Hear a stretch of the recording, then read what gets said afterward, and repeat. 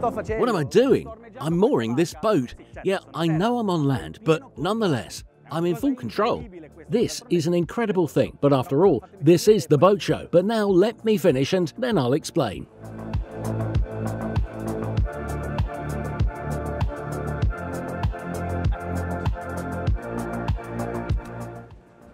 This little device called Dockmate, and even if it looks like a simple remote control to you, believe me, it's much more.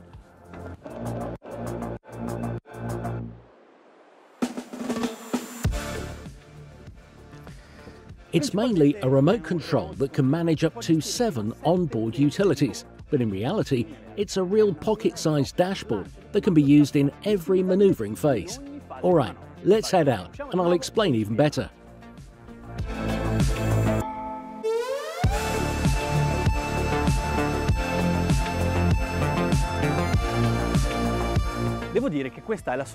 I must say that this is the solution to one of the trickiest problems of life on board, mooring, especially on boats where the crew is minimal or non-existent. Now the manoeuvres are over, let me put this back in its docking station and resume the commands from the throttles, as I would normally do.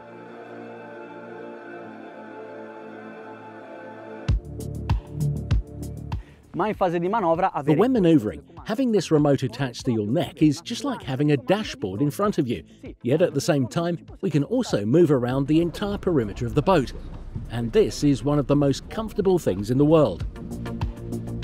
You see, from here you can manage the bow and stern thrusters, if they are naturally present on board, and then the main engines, single or multiple, and then, for example, the horn or other utilities of your choice, such as the garage door or the electric ladder.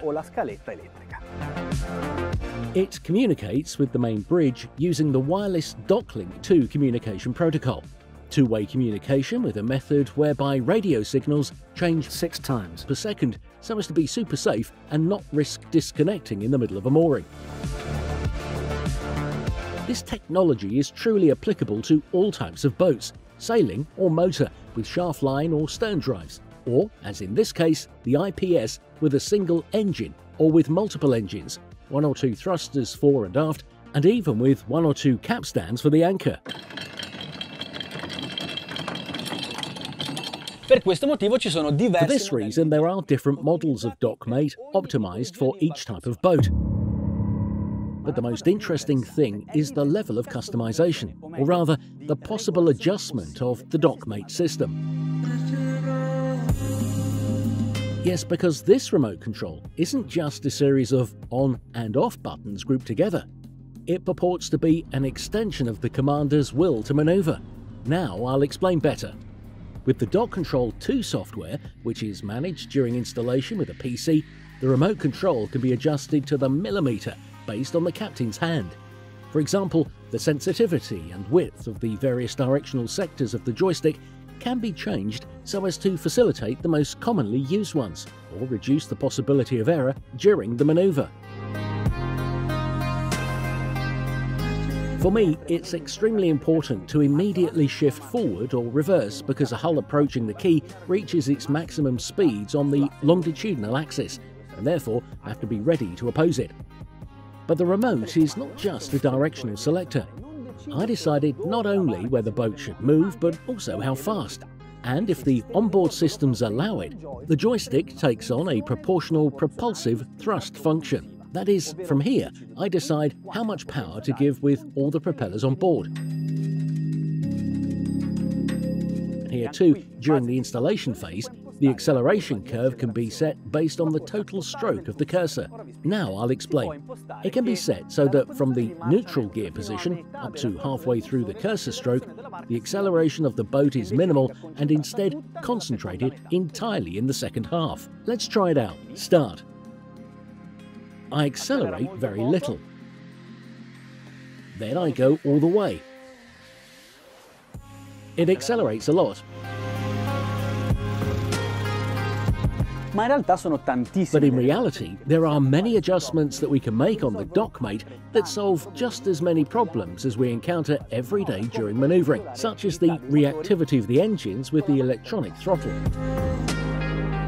During the manoeuvre, when we give the classic tap forward, then engage forward gears, and then immediately return to neutral, there may be a latency between the command we send and the actual rotation of the propeller.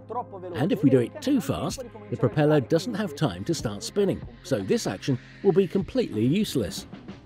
This happens because the transmitters work thanks to an oil circuit, which, in order to actually turn the propellers, must reach a certain pressure, which takes a few tenths of a second. By calculating this reaction time, the soft docking function keeps the forward signal active even when the button is released, until the propellers begin their effective rotation.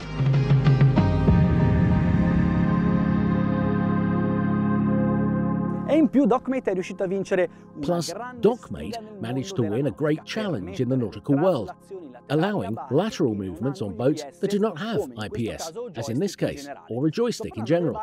I'm talking about boats with shaft lines or engines without stern thrusters. Something that previously only the most experienced sailors could do. This feature is called Stern Thruster Simulator.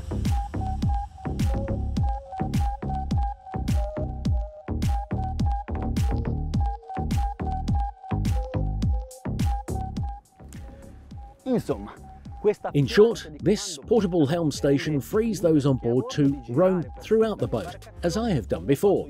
Return to the dock, take the mooring lines, and secure everything by yourself. Honestly, isn't that every owner's dream? Oh, we're on land. Oh, but we just need to do this.